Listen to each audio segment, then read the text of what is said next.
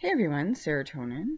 I just wanted to do a little addendum to the Jesse Smollett video that I did, and I want to sort of explain why I did do that video. And it's not because of gossip, and it's not because of the UN forced migration, and also the necessarily the personal restrictions on travel that they're trying to push, or the fact that they're shoving this lynching law underneath the people's noses as quickly as possible. But it got me thinking about a couple of things. I got this thing from Stefan Molyneux, who I'm not an enormous fan. I do think he's got a good mind, but I also think he's bought out. I will, on the one hand, praise him, and on the one hand, not. But he made a very interesting point.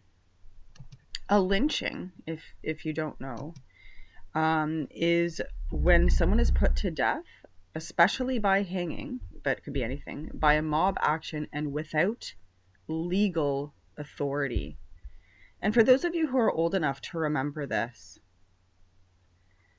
there was a very famous quote by George W. Bush in the 90s, in 1992.